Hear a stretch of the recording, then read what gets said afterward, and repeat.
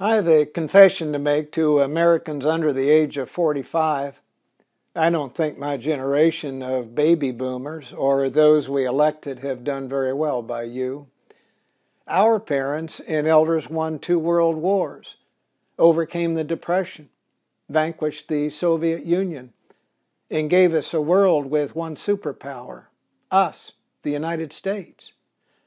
At the end of the 20th century, we were the sole superpower on earth, the most prosperous economy, the mightiest military, the world leader in science, medicine, education, manufacturing, and technology. As the baby boomers began to govern, we squandered our inheritance.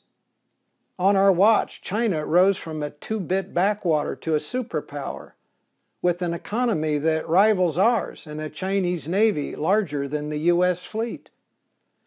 As the rest of the developed world found ways to provide basic health care, we refused to fix ours. Health care in America is now the most expensive on earth, even as we lag other nations in life expectancy, infant mortality, and early death by heart attacks. We started wars we did not know how to end, draining our treasury of $6 trillion and costing us the lives of 6,000 American soldiers. We abandoned all pretense of fiscal discipline and will bequeath to your generation a Social Security and Medicare system on the brink of bankruptcy.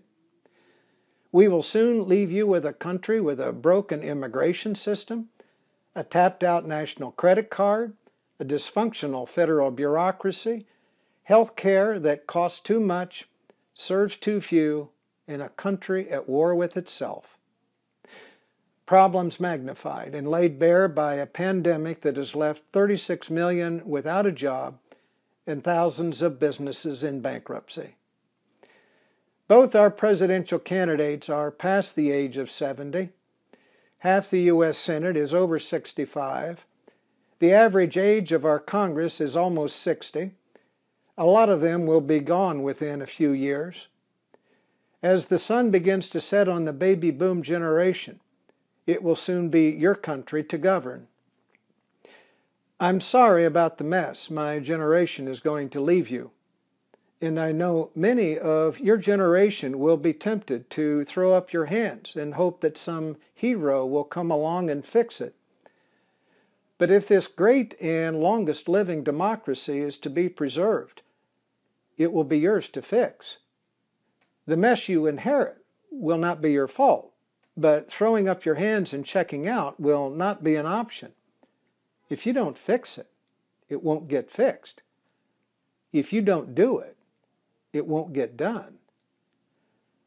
During my remaining time on earth, I will do my part to help your generation lift a country on its knees, to meet the challenges of our age, to keep us the greatest military power on earth, with a system that allows the poorest among us to scale the economic ladder, to help candidates who want to unite a nation, not divide it, problem solvers, not bomb throwers, heroes, not haters, in a country where leadership is now in great demand. If you'd like to have a conversation about how you can be part of the solution by running for office or helping someone who is, I'd be happy to speak with you. The call is free. Click the link on the screen, complete the application, and I'll be in touch to schedule a call. I'm Jay Townsend.